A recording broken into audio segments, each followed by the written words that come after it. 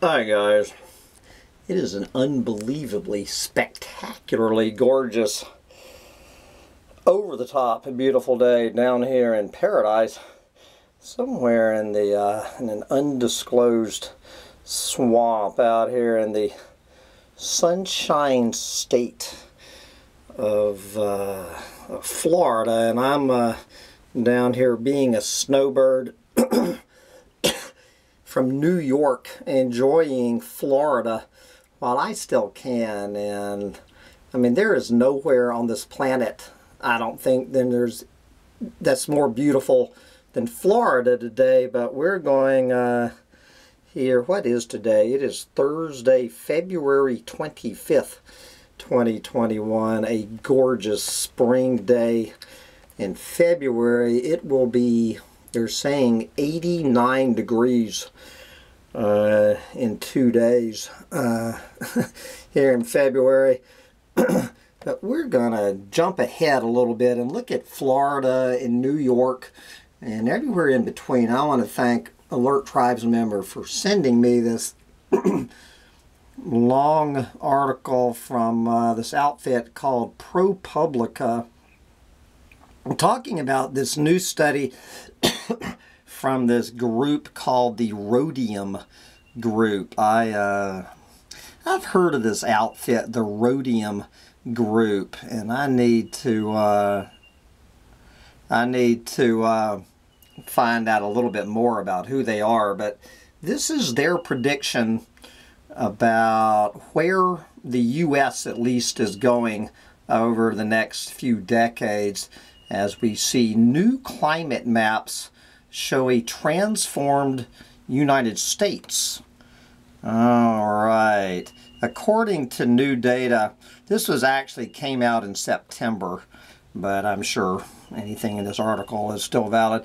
According to new data from the Rhodium Group, analyzed by ProPublica and the New York Times Magazine, warming temperatures and changing rainfall will drive agriculture and temperate climates northward, while sea level rise will consume coastlines and dangerous levels of humidity will swamp the Mississippi River Valley, taken with other research showing that the most habitable climate in North America will shift northward, and the incidence of large fires will increase across the country. This suggests that the climate crisis will profoundly interrupt the way we live and farm in the United States. See how the North American places where humans have lived for thousands of years will shift, and what changes are in store for your own county. So this article actually analyzes every single county in the United States, weighting them about how doomed they are.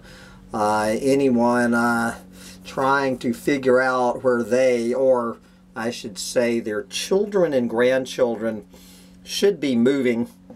Let's see what the Rhodium Group is recommending to whoever inherits what this country will look like 30 or 40 years. Okay. In a paper published in the Proceedings of the National Academy of Sciences, a team of researchers modeled the human climate niche, the regions where temperature and precipitation have been most suitable for humans to live in over the past 6,000 years. And generally, green is good. Green is good.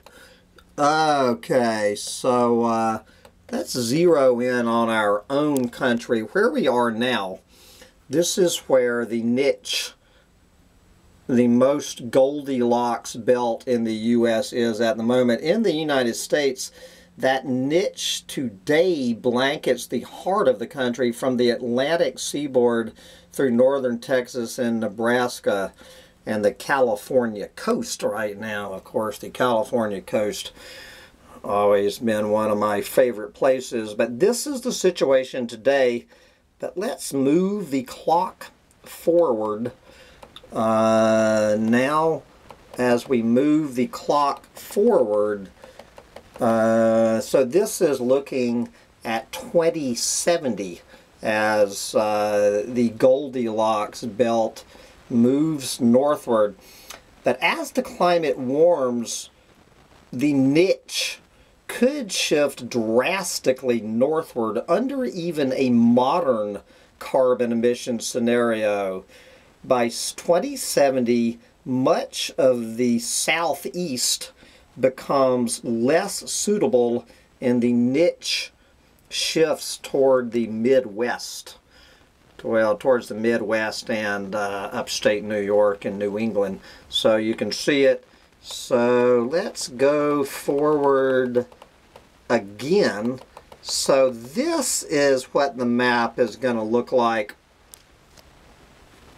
in the case of extreme warning. The niche move, this is a, looking at the different models. So the worst case scenario model, and of course history is showing over and over again that the worst case models over and over again are proving not to be worst case. But according to the present worst case model that they looked at, in the case of extreme warming, the niche moves sharply toward Canada, leaving much of the lower half of the U.S. too hot or dry for the type of climate humans historically have lived in. Both scenarios, the mid-range and the worst case, both scenarios suggest massive upheavals in where Americans currently live and grow food. Moving north, north, north. And, okay, now we're going to switch from that map to the heat index. What it's going to look like between, this is between 2040 and 2060.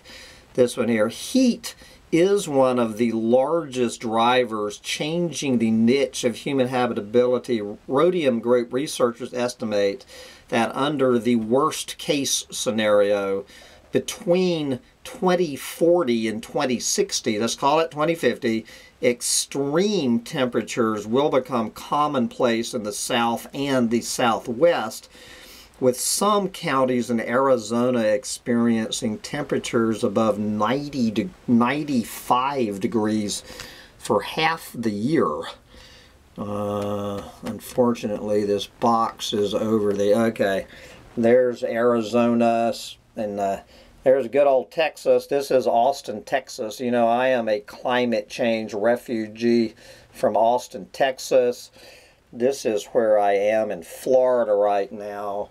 And here's New York, looking pretty good in the year 2050. Upstate New York, all of New England, Minnesota, Wisconsin, and Michigan. Still looking pretty good. Okay, there you go. I mean, you can tell at a glance. So this is where it's going to be 88 degrees in February in a couple of days. This is looking at Phoenix, Arizona's Maricopa County. Could see almost 6 months each year above 95 degrees. Heat alone, however, will not determine Americans' fate. A new climate analysis presented for the first time here projects how humidity and heat will collide to form, quote, wet bulb temperatures that will disrupt the norms of daily existence. Today, the combination of truly dangerous heat and humidity is rare, but by 2050, parts of the Midwest and Louisiana could see conditions that make it difficult for the human body to cool itself for nearly 1 out of every 20 days in the year. New projections for farm productivity also suggest that growing food will become difficult across large parts of the country, including the heart of the High Plains $35 billion agriculture industry. All the while, sea levels will transform the coast. Combined, these factors will then lead to profound economic losses and possibly mass migration of Americans away from distress in much of the southern and coastal regions of the country. Meanwhile, the northern Midwest and Great Plains will benefit in farm productivity, in economy, and in overall comfort.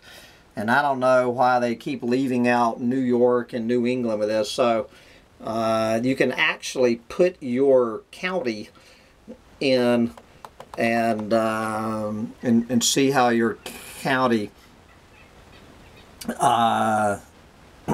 rates.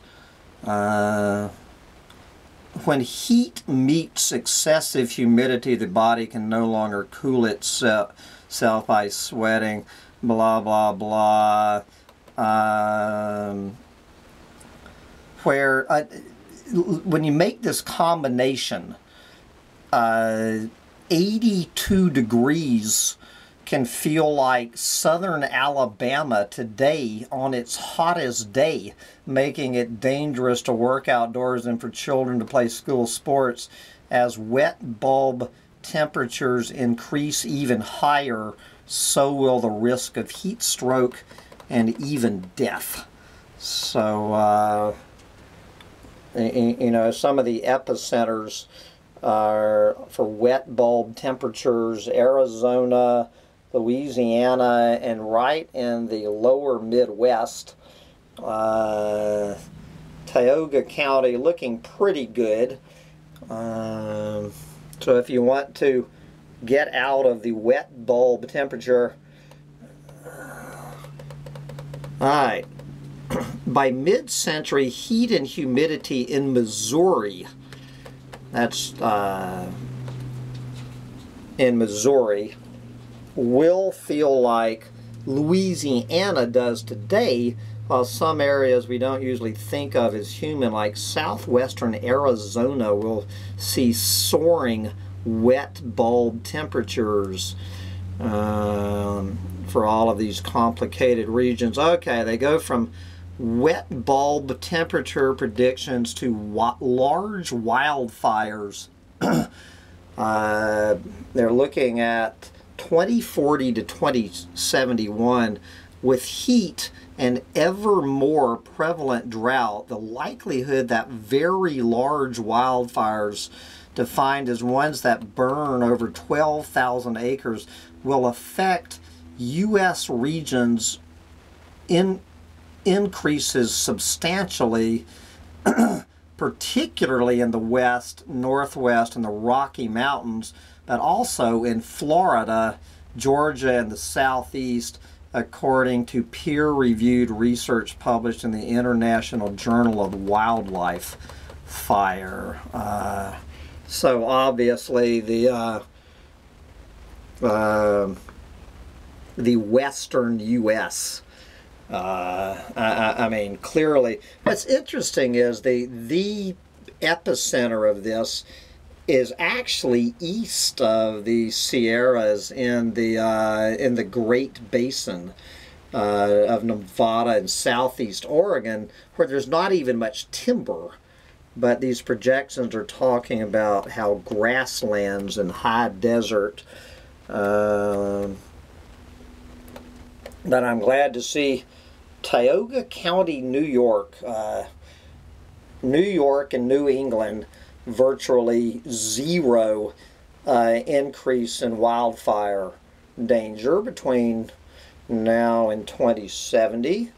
So we got more reasons, and this is the reason. It's the You know, I've mentioned before that Sancho Panza and I, our plan was to move from Austin, Texas to the Pacific Northwest when I turned 60 years old, you know, in the year 2020. That was our plan, to bail out of Texas and head to the Pacific Northwest. So I spent 3 summers out there, Sancho and I did. Every year we got blown, every summer we got blown out of the Pacific Northwest by the wildfire smoke. And so it was actually the wildfire smoke that blew Sancho and I out of the Pacific Northwest to Tioga County, New York.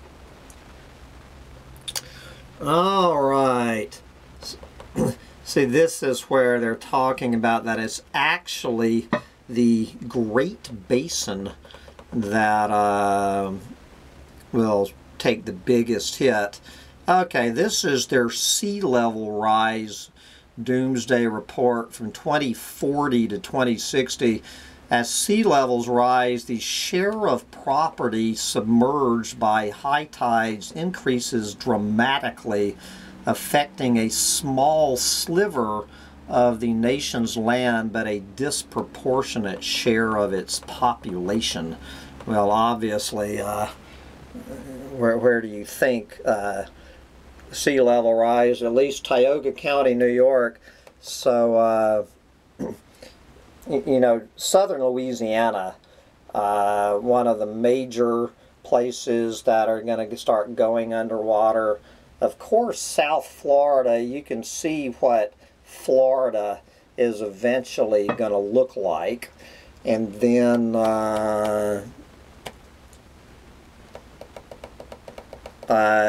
here is, you know, North Carolina. Here is Washington, D.C. and New York City. New York City pretty much completely, you know, sea level rise. This is 2040 to 2060.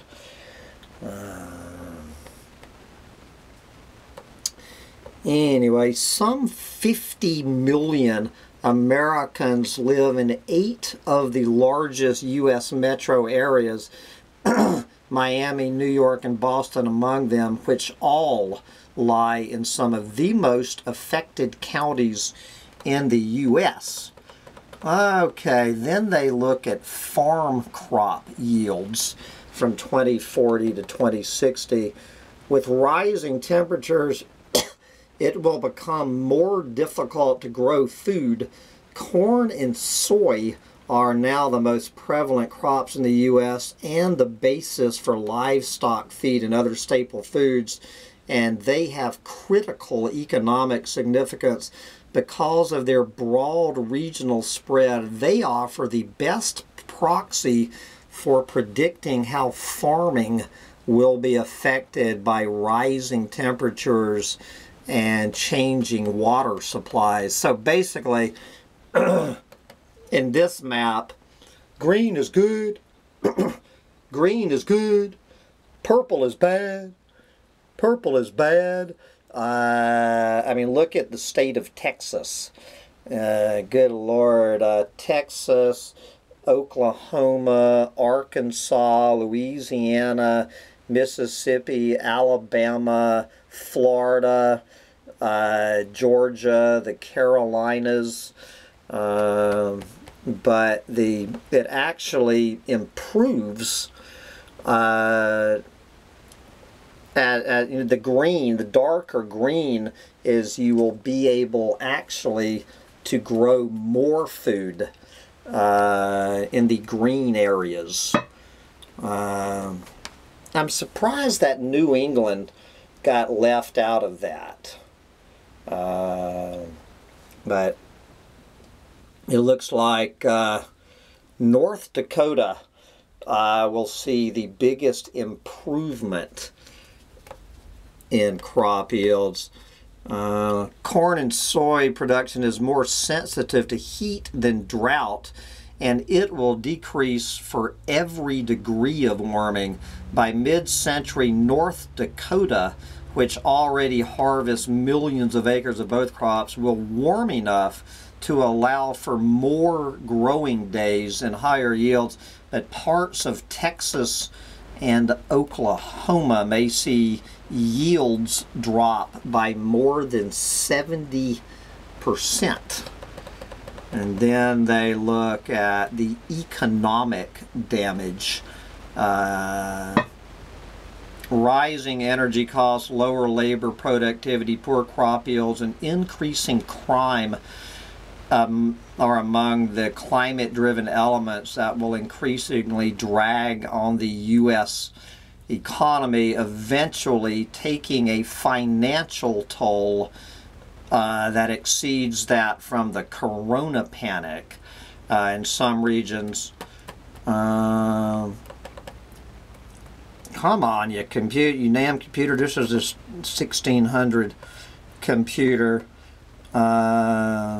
So what this is looking at is climate damage as a percent of GDP. And again, in this case, green is good and like orange and brown are bad. So look at Florida. Florida, according to this, is going to take a huge economic hit from climate change over the next 30 years. But I'd like to see good old Tioga County, New York, and New England. Look at the state of Maine. The state of Maine is actually going to be in better shape than it is today, except for right on the coast. Okay, so what is the greatest climate risk? How about compounding calamities? Taken together, some parts of the U.S. will see a number of issues stack on top of one another. Heat and humidity make it harder to work outside while the ocean continues to claim more coastal land. Okay, so the table below ranks the most at-risk counties in the U.S. if all of the perils were combined. You can also sort by individual climate risk to see how each one stacks up, with higher numbers being worse in all categories. All right, so these projections are for the years 2040 to 2060 under the worst case scenario.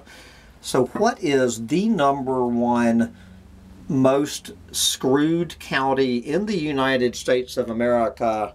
How about Beaufort County, South Carolina, coming in as #1 as the most screwed county in America? Let's look at the top 5. #2 most screwed, Pinal County, Arizona. #3 most screwed, St. Martin Parish, Louisiana. #4 most screwed, Colleton County, South Carolina. And the 5th most screwed county, we'll call it the year 2050, would be Wakulla County, Florida. But of course, let's look at the, so they rate every single county in the United States. I am glad to see Tioga County, I don't know what number, but towards the top. Good Lord, every single county. And so now we're getting, we're getting into upstate New York, New England, and the upper Midwest. There are a lot of counties in the U.S. Is there any bottom to this? Drum roll, please. Good Lord, I guess I did not know how many counties there were, but we're going to do, okay, Let's build up. 1, 2, 3, 4, 5. The fifth best county to move in is Pawcatuck County, Maine, and the 4 best counties in the United States are all in the tiny little state of Vermont, which is about the size of a county in a lot of states. So number 4 best county, Essex County, Vermont. Number 3, Franklin County, Vermont. Number 2, Orange County, Vermont. And the number 1 best county to be living in the year 2050 would be Lamoille County, Vermont. But pretty much just the state of Vermont. The state of Vermont is where you want to be. And Maine is looking very good. I would say Maine is coming in the number 2 best place. Where is New York? New York tends to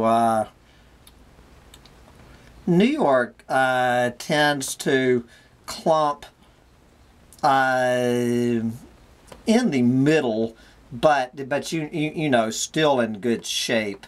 Where the hell is New York?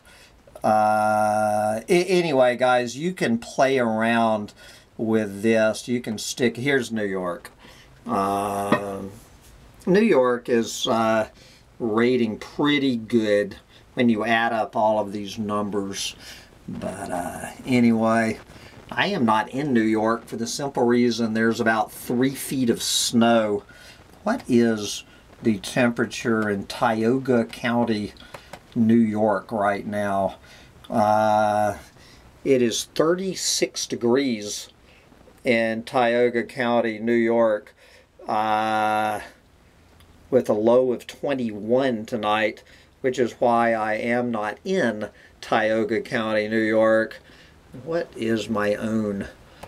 36 in Tioga County. It is 81 degrees and sunny right here in the Point Lonesome Swamp. Look at that weather forecast.